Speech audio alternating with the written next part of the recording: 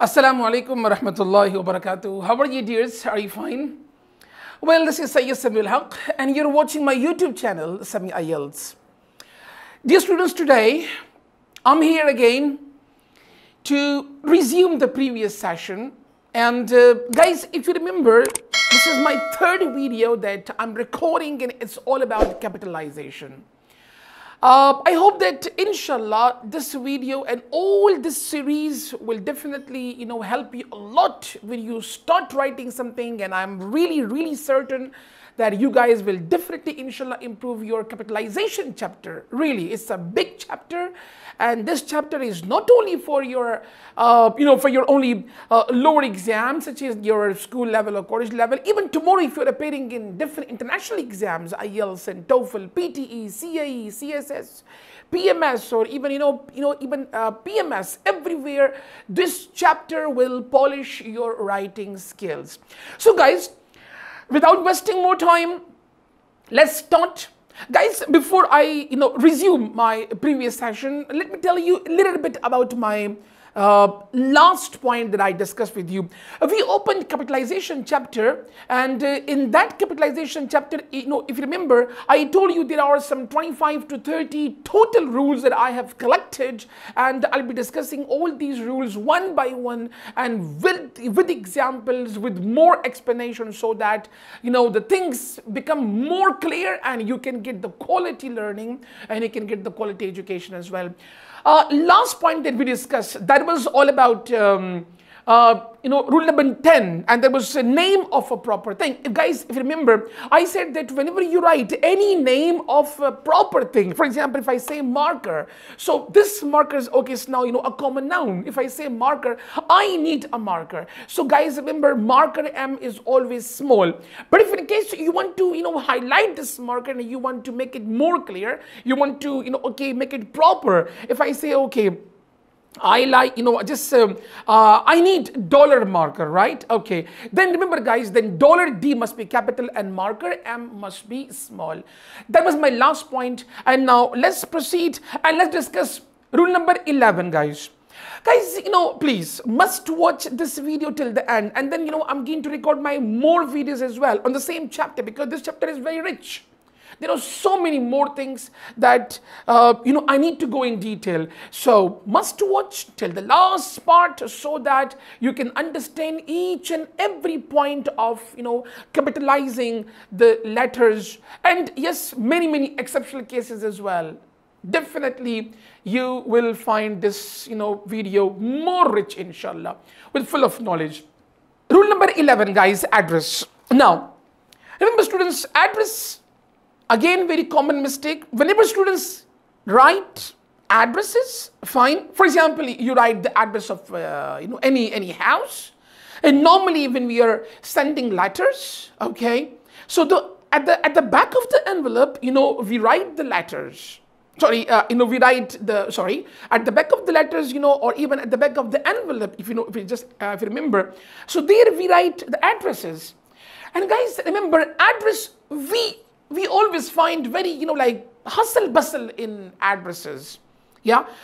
Today, I'm telling you a very, straight and very easy methodology how to write an address. First of all, guys, whenever you start your address, start from the smaller unit and then go to the bigger, then the biggest unit. Let me give you an example. For example, you just want to write an address.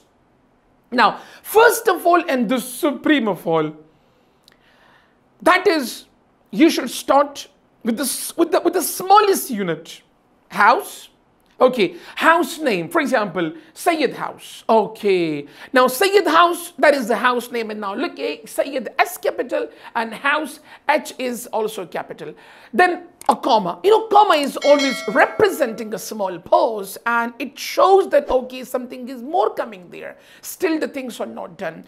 I'll discuss, inshallah, comma in my punctuation chapter again in detail, but this is here a small click. Okay, now, Syed house, then after that, then remember students, house number. Now, house number, this is a bit bigger unit, fine. So, house H is always capital. So, the next unit is again capitalized. After that, then, you know, even bigger, street. Now, Syed house, house name. Okay, house number is 1. Where is this house? Where is this house? His house is in street number 2, right? As I told you earlier, that whenever you start writing an address, always start, you know, with the small unit and then go towards the bigger and biggest then.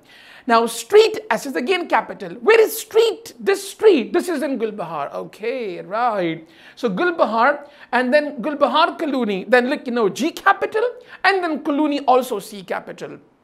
Now, where is this Gulbahar? This is on GT Road. Okay, again G and T, right? Again capital there. And R is also capitalized. And after that, where is GT Road? This is in Peshawar. Okay, then Peshawar, P capital. Where is Peshawar? This is in Pakistan. So, guys, remember, that's the way that you should write the address. Okay, and guys, remember, if an address is having 5 parts or 10 parts or 3 parts, okay, every part must be capitalized. If you see here, how many parts are there, you know, in this address? Syed house. Okay, now 1, 2, 3, 4, 5, 6, 7, 8, 9, 10. Now, there are 10 words in this address and every word is capitalized.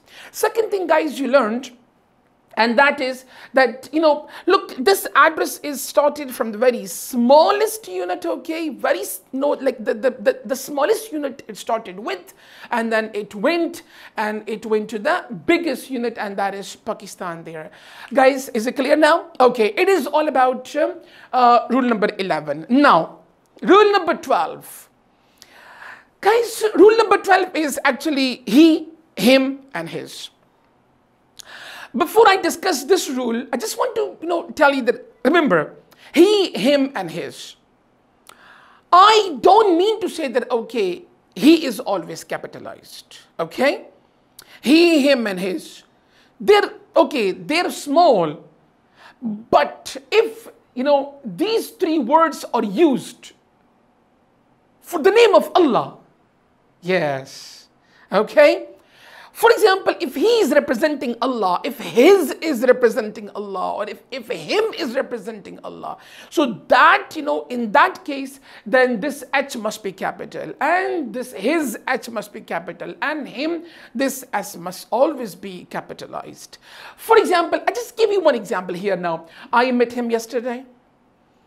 I met him yesterday. In this sentence, if we see, only I is capital, right?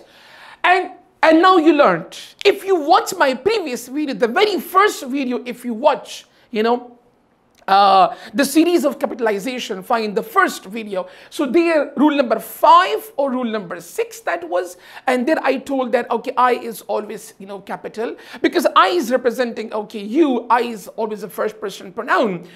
In this sentence, only I is capital. And now you know the rule, you know the reason, and you can justify this I, that why you wrote this I capital. Other than I, you see, look, you know, all the letters are small. Now, him is also there, but this H is small. It's not capital. Now, what are those cases where, you know, we write him H capital and his H capital and he H capital? I told earlier, when him, his, and, you know, he, when these words are used instead of Allah. For example, guys, there is a very famous poem, and if you remember the voice of God in your school level, right? The voice of God. There, the man asked Allah. The man asked Allah where he lived. Full stop. Allah replied that he lived among the people.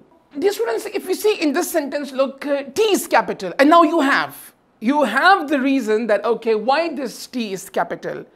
Start of writing. Guys, remember rule number 1, start of writing. After that, then Allah. Ah, yes. Rule number 27 or 28, I'll teach this, okay? That why Allah, A-L-L-A-H, all capital. So wait for my next video. There I'll be inshallah explaining that why this special case, Allah. Okay, after that, where he lived. If you see like, this D is capital. After that, then H is capital. So remember, this H is basically representing, when this is used instead of Allah. So, the main aspect of Allah, where he lived. Here means here Allah. Right, so this H is capital because this is representing Allah. After that, Allah replied that he, again H is capital because this is again representing the name of Allah. He replied among the people. So dear student, this is rule number 12, and remember students that whenever you write he, him and his, right? And these three words are used for Allah, then if this he or his or him, if these words come anywhere in the beginning of the sentence, capital already. If they come in the middle of the sentence, capital. If they come even, at the end of the sentence, capital, all alone, heading, anywhere. Guys, remember, we never write these three words small if they are representing Allah. Rule number 13, yes. Guys, rule number 13, heading. Very important chapter. A lot of mistakes when students write headings. Okay? I'll go in detail and I'll be discussing this chapter once in this video, right? So there are so many exceptional cases, and I'll be discussing all those exceptional cases in this one go, so that I shouldn't record another video for exceptional cases. Okay, let's start with headings. Guys, titles, headings, okay, make sure that whenever you write any heading or any title, every word must be started with a capital letter. If a heading is having 3 words, or if a heading is having 5 words, or if a heading is having, like 10 words, right? Remember, students, every word must be started with a capital letter.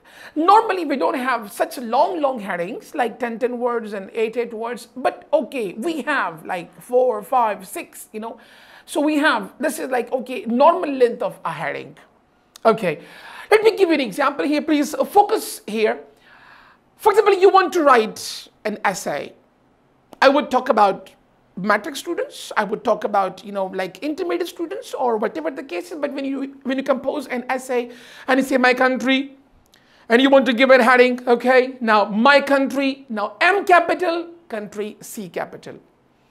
Guys, sometimes you write an application or a letter, and then in letter, you say, dear sir, right? Or in application, you say, dear madam, or dear sir, or respected madam, or whatever the case is, right? And then you write, this dear, D capital, S must be capital there. Because these are headings. Guys, if you remember, in your applications, when you're composing different applications, and I'm sure that you must have composed so many applications when you were studying at school and college there, especially, especially there in school levels, yes. Students compose, school living certificate, and sick leave and urgent piece of work and so many applications that, your teachers asked you to practice, and then many applications even you have composed in your, final exams as well. School leaving certificate. Again, heading is there, S capital, L capital, C capital. Guys, remember when you compose an application and then you start your application D principal, right? Then T capital, principal, P capital. And then this is basically the address that you just you're composing. Now, this is the principal of which school? Right, so this is okay, any dummy school, ABC school, A, B, C, fine, capital, school, S capital, then again comma, then Peshawar. Where's this school? This school is in Peshawar, okay, then Peshawar and then P capital and then full stop there. Guys, can you see this is, all, because this is a heading. This is a heading. So I give you like, different examples, fine. And headings, titles, whatever you write, every part must be started with a capital letter. Exceptional cases. Very big chapter. Exceptional cases, guys. Be careful, students. I just told you that every part must be capitalized in heading. If there are 5 words or 6 words or 3 words or 4 words, right? Every part must be capitalized. But there are some exceptional cases. The first case, list of words not capitalized in titles or in headings. What's the first one? Articles. Guys, remember, if article comes in a heading, it is always written small. How many articles are there in English grammar? There are only 3 articles in English grammar. The first is a, second an, and the third is the. Right? If these words, if they appear in title or if they appear in heading, they're always small. Short words like fewer than 4 letters, like normally phrasal verbs. Phrasal verbs, guys, remember, if any phrasal verb appears in title or in heading, phrasal verb means like, verb plus preposition. Okay, the combination of verb plus preposition is called a phrasal verb, and it's also called a verb phrase. For example, run into, for example, fill in, for example, fill out, for example, fill up, for example, turn up, turn down. These kind of words, when they are appeared in headings or in titles, they are always small. Okay, they should not be capitalized. The third exceptional case, and that is preposition. Yes, if any preposition appears in heading or in title, for example, in, on, a, to, for, with, before, after, these are basically prepositions, and when they appear in headings, they are always small. They are never written capital. Conjunctions again, sorry. Conjunctions, and, but, these are all conjunctions, right? And there is a list of conjunction, right, that you can just find, in different grammar books or even online there. So all those conjunctions are small, okay? They are never written capital, although they will be the part of the heading, although they will be the part of the titles, but they're always small. They are never written capital. For example, let me give you, quick examples here. A visit to the zoo. This is now heading. In this example, if we see a visit to the zoo, now there are 5 words in this heading. Guys, if you see I is capital, now what is a? This I is basically article, and we just studied that article is never, written in caps lock. It is always written in small letters.